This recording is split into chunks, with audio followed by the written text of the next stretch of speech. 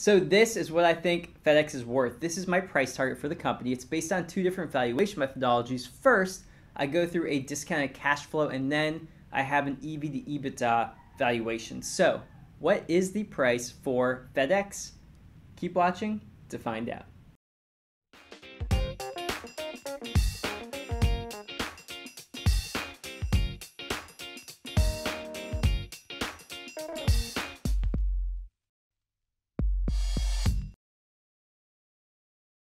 Thanks everyone so much for watching. I do want to remind you, I'm not a financial advisor. This is not financial advice. This is just my opinion. And let's face it, I am not right 100% of the time. So please do your own due diligence. All right, so let's get started. And first, I do want to mention that I have some affiliate links in the description below. If you see anything that might be useful for you, for example, if you're interested in getting Barron's newspaper, I have an affiliate link there that should save you some money, so take a look at those different links down there. And also, I apologize if you hear a chicken or a rooster or whatever in the background. I live in the Philippines, and sometimes you can't get away from it, so there is a rooster outside the window just making a lot of noise. Okay, let's go ahead and talk about FedEx. Also, thanks for recommending this stock to Luis Eduardo Tomas Evangelista. You wrote actually 2 comments about doing FedEx stock, so thank you for commenting. Really appreciate that. So we'll start off for all of you dividend investors out there. This does pay a dividend. So FedEx pays a 1.51% dividend yield. Not a high dividend yield and not a lot of dividends going on here, but it does pay a bit. Now, there's no increased history of the stock because it hasn't increased its dividend in a few years, so not necessarily a good sign for dividend growth investors. So we don't have any dividend growth for the past 3 years. And we have a free cash flow based payout ratio. So how much of a dividend they pay out based on their cash flow of 16.14%. So they don't pay a lot of money of their cash flow in a dividend. So maybe this gives some buffer of some increased potential in their dividends. But the thing is, their free cash flow is kind of wishy-washy, which we're going to talk about in a few. So now let's move on to the EV to EBITDA valuation. So what I have here is a selected target price for 2022 for FedEx. This is based on an EV to EBITDA valuation. So what I get here is a $241 price target. It's currently going to be a 21% rate of return if that was to occur today. Now if I go to 2026, the price target is $325. That would be a compound annual growth rate of 10%. So if you buy it today, held it until 2026, that's what I think it would basically earn you over that time. So this is one valuation methodology, and then we're going to go over a discounted cash flow. But first, let me show you some work that I did here. So step 1 here is to forecast shares outstanding. Basically, I have it at 0. They're not buying back shares. They're not diluting you. They diluted you the past year, but before that, they pretty much were buying shares back. So I'm just saying they're not going to do anything with share buybacks. Step 2 is the EBITDA forecast. So what I do is I go ahead and I look at some different EBITDA growth numbers. So these are different growth rates over different years. So the median of these is 9.69, and then the average is actually 19.35. So there's a big range in the difference here. I don't love that. I like it to be closer, so it's kind of easier to maybe understand which growth rate to go with. So in a situation like this, because lots of capital expenditures and it's not growing very fast, what I do is I say, I'm going to go with a 9% growth rate in EBITDA. In 2023 then, for 9%, 2024, 8, then 7, then 7. So it's decelerating its growth. Step 3 is to figure out what the multiple should be. So the historic EV to EBITDA multiples are here. These are different multiples. The average is 10.17, median is 10.08. So this is closer. So this is something I like more. Now I'm going to be conservative here because again, I don't think I don't think FedEx is really growing much. So I'm going to go ahead and I'm going to say I'm going to use a 8 multiple, and that's how I got this. An 8 multiple of EV to EBITDA gives me a $241 price target growing to $325. Now if you want to pick your flavor, if you don't want to use the multiple I used, you can use a lower multiple. That's going to be these numbers. If you want to use higher multiples, that are these numbers.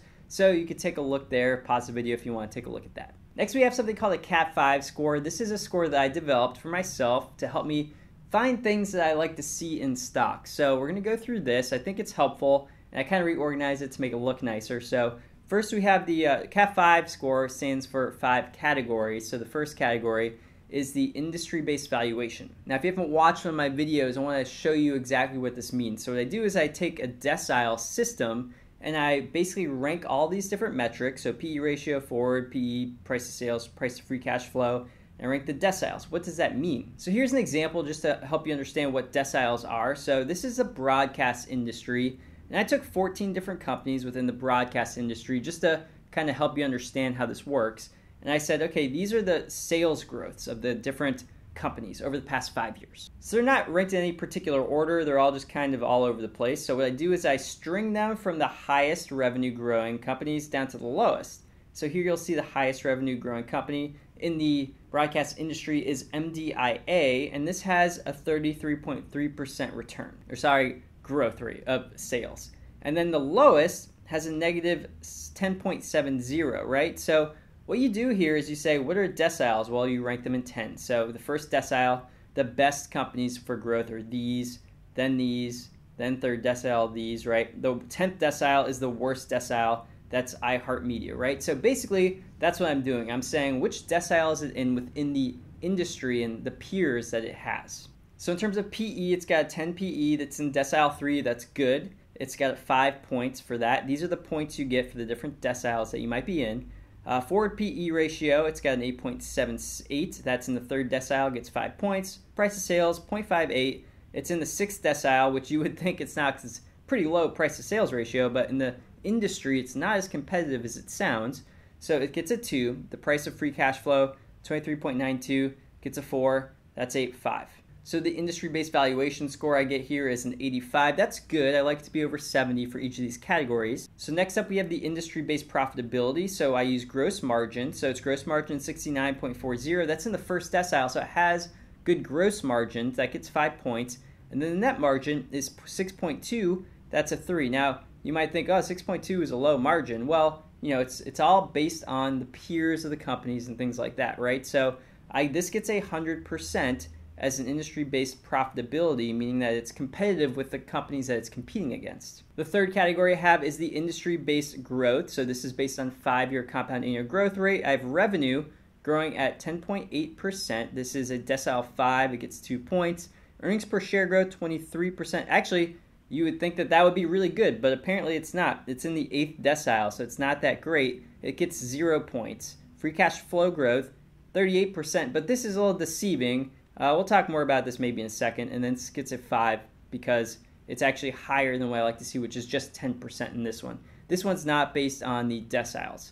So this gets a 47% for the industry-based growth score. So the company's not as big of a growing company as some of the other companies that it's competing against.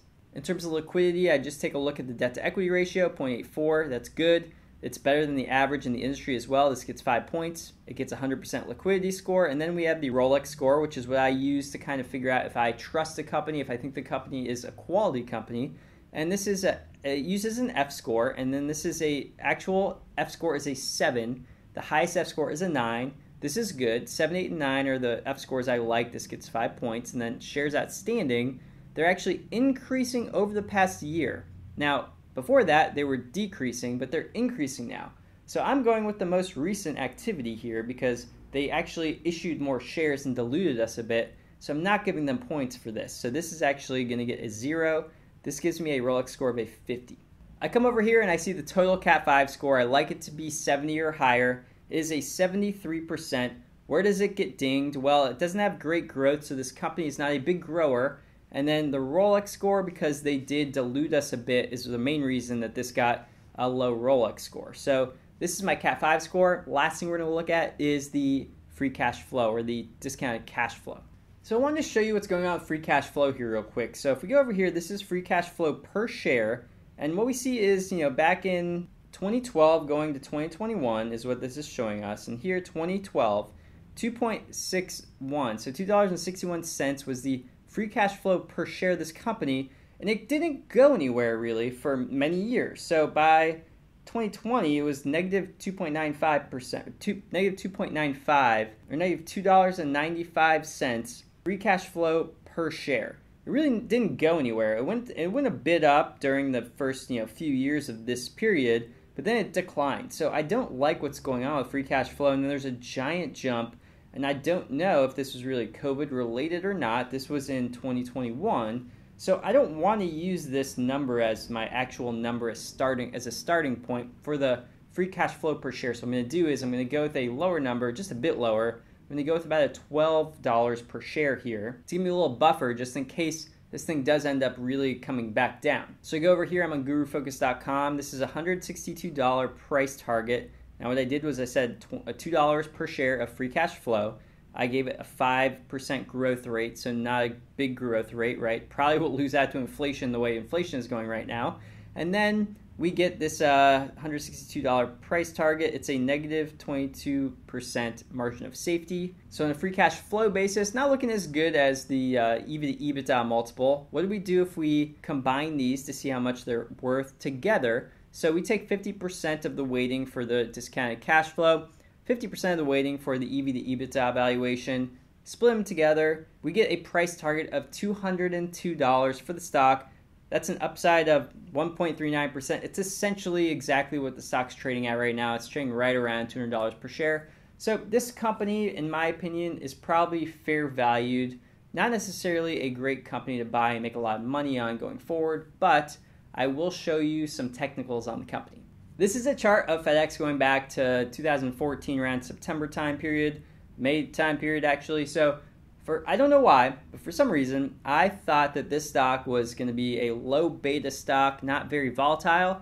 And actually, the stock has had quite a few different run-ups and downs, interestingly enough, which I don't know, I just assumed it wasn't going to be like this. So look at this uptrend channel for a few years, uptrend channel, downtrend channel, very big sloping, nicely sloping up, upward channel, downward channel, okay? So there's been a lot of different times where you could have bought this company and made some money, you know, here to here, here to here, and there have been times where you could have lost some money for sure, here, and currently here where we are. So let's zoom in for a second. So FedEx has been as high recently, back in May of 2021, so like exactly a year ago, it's in the 300s, like $316 a share. It's now trading at $198 a share. So you look back and you say, well, you know, it probably was overvalued at that time period. I just gave you my target price for the stock being around where it is right now.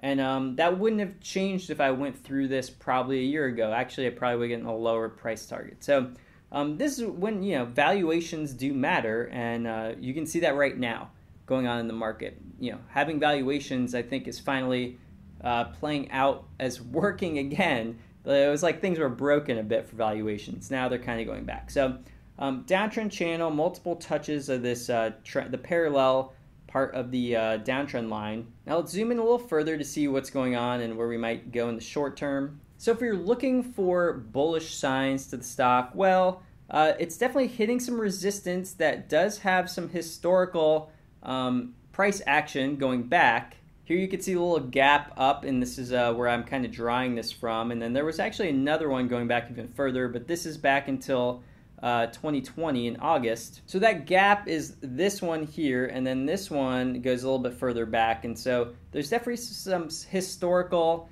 support areas right here, right now. And then if it breaks down through this, there's some support here. So I would be watching to see if this bounces off of this, potentially. Does it come back up, get to the top of this trend line? Or does it, what I think might happen more likely is it probably consolidates around this area, just kind of bouncing off of the support, or it breaks down through this support and it kind of consolidates in this area, which this is another area.